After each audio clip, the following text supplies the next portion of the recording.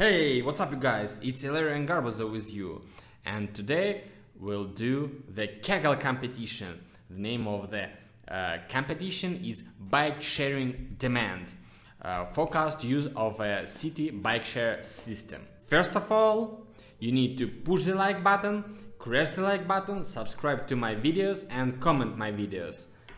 I really need your feedback, guys. Okay, let's talk about the Kaggle competition. Today we'll do a playground prediction competition, bike sharing demand, forecast use of a city bike share system. So let's overview the competition. Bike sharing systems are a means of renting bicycles, where the process of obtaining membership, rental and bike return is automated via a network of kiosk locations throughout the city. Using these systems, people are able to rent a bike from one location and return it to a different place on an as needed basis. Currently, there are over 500 bike sharing programs around the world. The data generated by these systems makes them attractive for researchers because the duration of travel, departure location, arrival location and time elapsed is explicitly recorded. Bike sharing systems therefore function as a sensor network which can be used for studying mobility in a city. In this competition, participants are asked to combine historical usage patterns with weather data in order to forecast bike rental demand in the Capital Bikeshare program in Washington, D.C. So the Kaggle is hosting this competition for the machine learning community, and we need to have the acknowledgement of the authors of the data. So let's dive in to the data a little.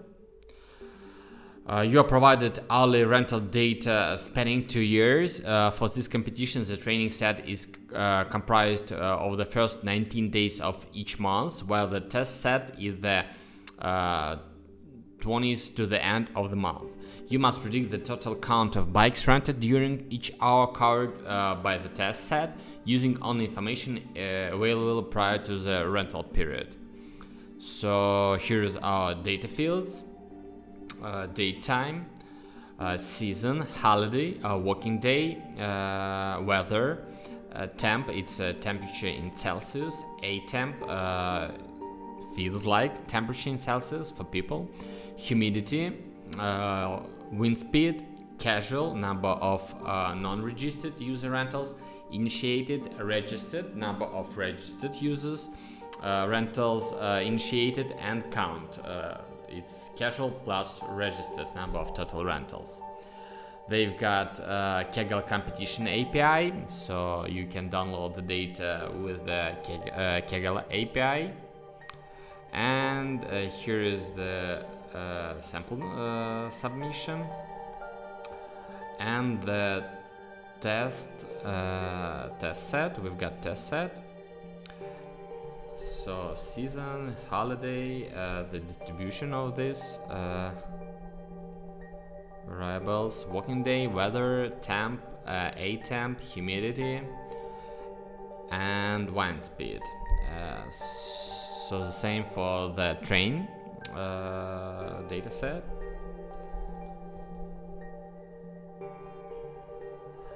Let's now dive in the kernel. I found this kernel with Vivek Srinivasan. It's a data science enthusiast, just like you guys, at Visual BI Solutions, Chennai, Tamil Nadu, India. So thank you, Vivek. The name of the kernel is EDA and Ensemble Model, top 10 percentile. This notebook explains how we can go about explore and prepare data for model building. The notebook is structured in the following way. So first of all, we will talk about data set, data summary, feature engineering, missing value analysis, outlier analysis, correlation analysis, visualizing distribution of data, visualizing count versus other variables, filling zeros in wind speed using random forest algorithm, and 3 different models for predicting, like linear regression model, regularization models, and ensemble models. First of all, about dataset, but we almost told about it, so I'll skip it. And as usual, we're importing libraries: PyLab, Calendar, NumPy for linear algebra, Pandas, Seaborn for plotting, SkyPy, Missing Now, Datetime, Matplotlib, and Warnings, and Matplotlib inline. So we are reading a dataset with Pandas, pd.readcsv, train CSV. And as the first step, let's do 3 simple steps on the dataset. Let's explore the size of the dataset, get a glimpse of data by printing few rows. So we'll take the head. What type of variables contribute our data?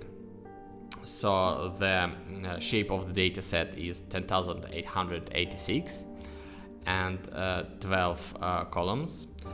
And the sample of first few rows as head 2. So here's our dataset. So we've got daytime and all other variables. So the variables data type as object and other as integer 64 and float 64. Let's now do the feature engineering.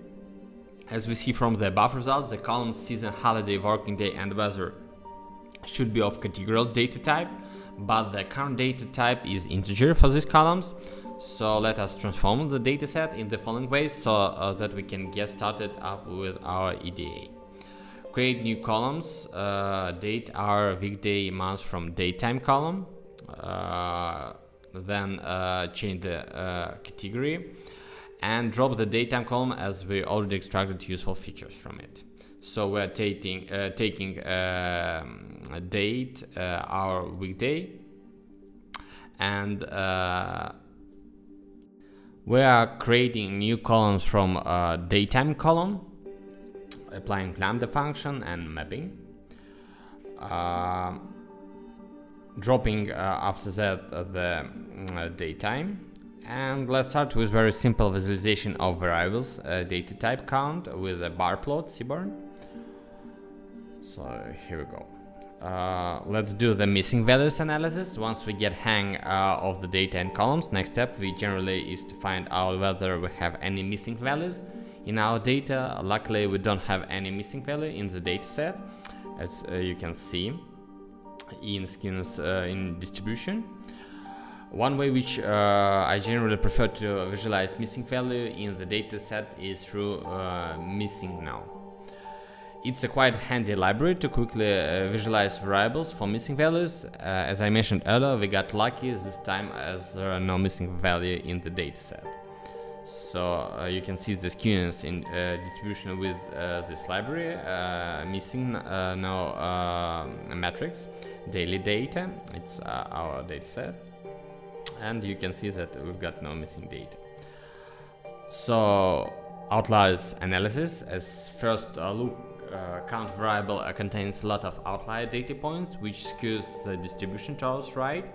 There are more data points beyond outer quartile limit, but in addition to that, following inferences can also be made for the simple box plots given below. Spring season has got relatively low count. The deep in median value in box plot gives evidence for it.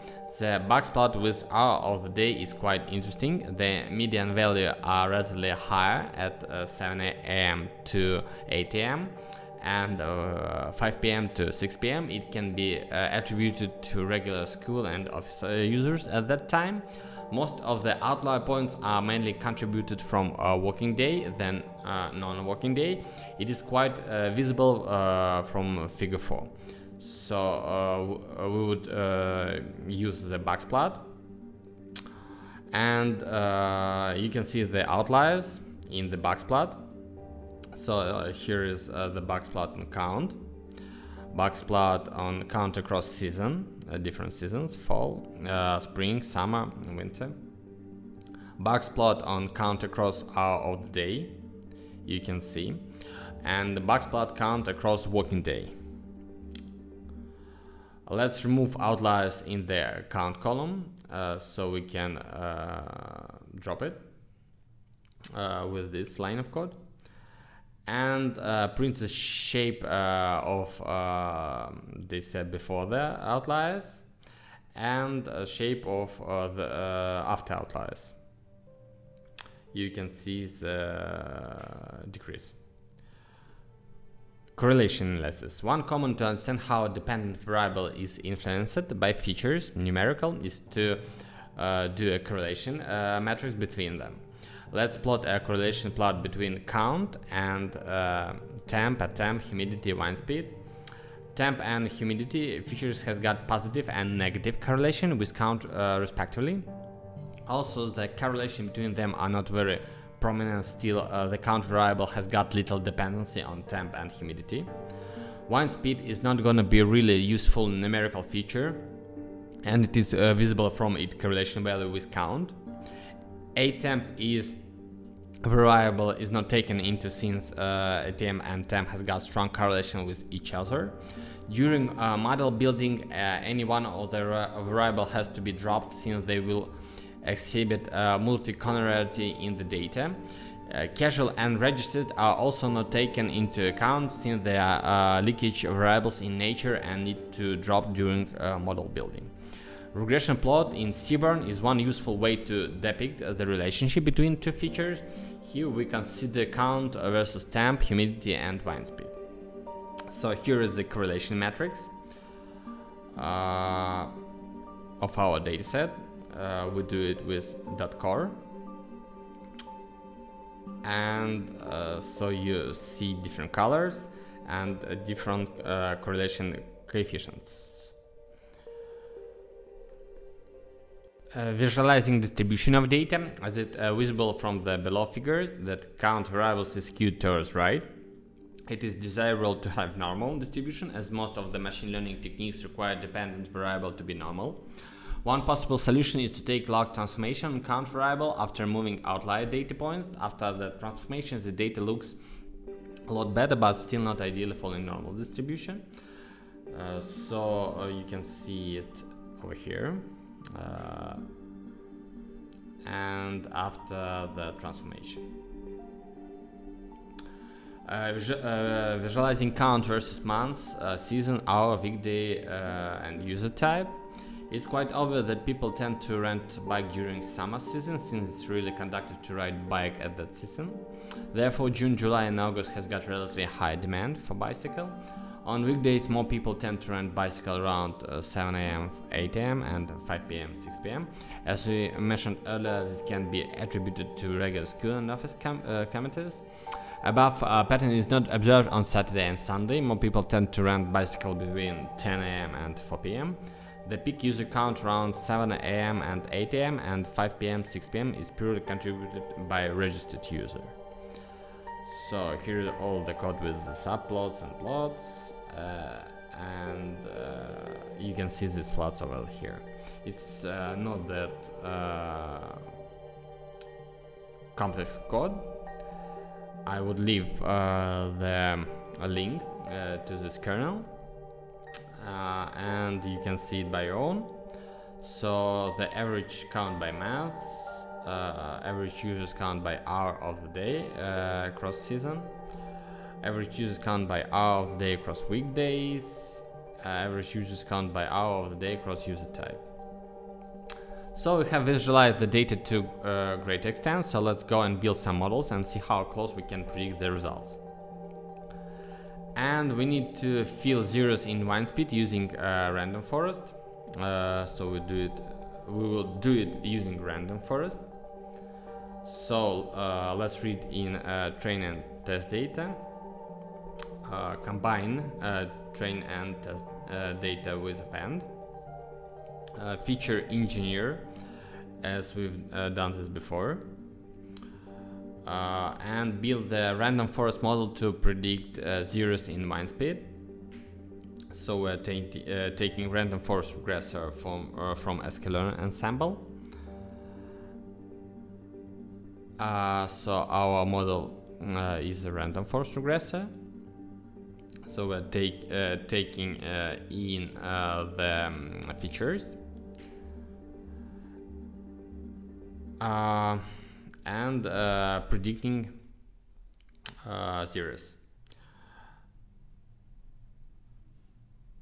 And right after filling the missing values, zero values in mind speed, we are ready for modeling. So we've got categorical feature names, numerical feature names, drop features, we're dropping features, splitting train and test data,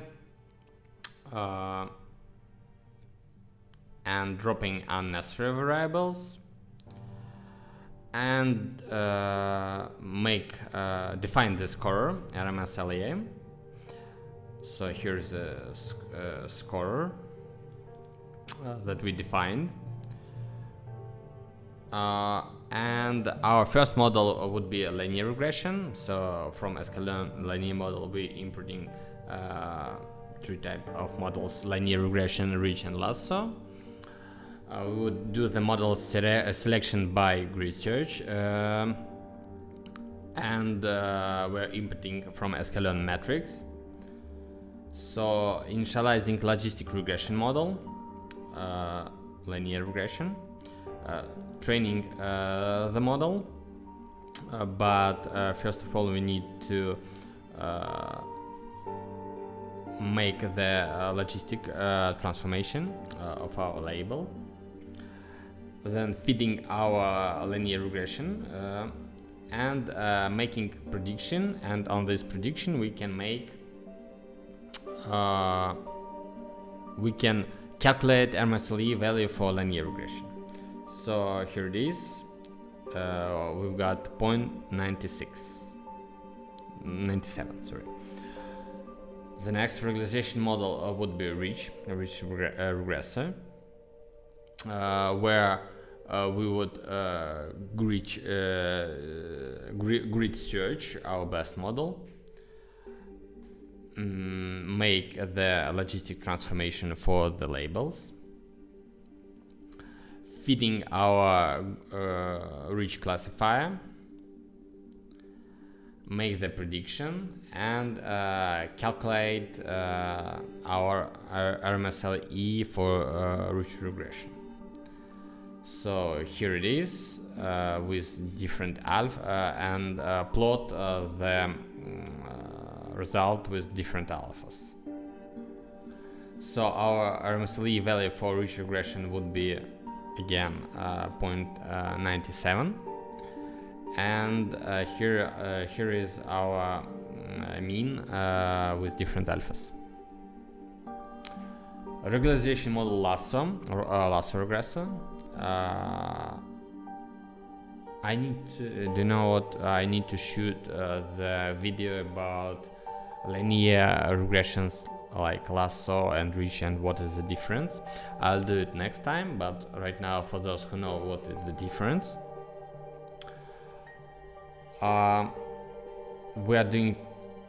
we would calculate lasso regression and RMSLE for it for different alphas and lasso parameters. Just the same, would pick the best model with grid search cross validation, and for this the result would be again, but a little it would be again a 97, and here is how the mean RMSLE for different alphas look like. So it's for the lasso regression and it's for the rich regression. Let's now take ensemble models, random forest, and we would take it from the ensemble random forest regressor for 100 estimators. Do the logistic transformation of the labels, feed the model, and here we go. Our RMSLE value for random forest is 0.1. Gradient boosting. You know, I've got video. What is the difference between random forest and gradient boosting? I got the video on my channel. You can check it. It's one of the most popular videos. And we will take gradient boosting regressor from Skylon Ensemble with 4000 estimators and 0.01 alpha. Make the transformation, a logistic log transformation for the labels, and feed our regressor with the data, with the train data. And here we go. RMSLE value for gradient boosting is 0.18. Let's compare the distribution of train and test results. More or less the distribution of train and test looks identical. It confirms visually that our model has not predicted really bad and not suffering from major overfitting problem. So here is the distribution. And from this point we are ready to submitting. And the submission will have a test score of 0.41. So it was really nice to talk with you guys, and this was a bicycle competition on Kaggle.com. So thank you and see you tomorrow.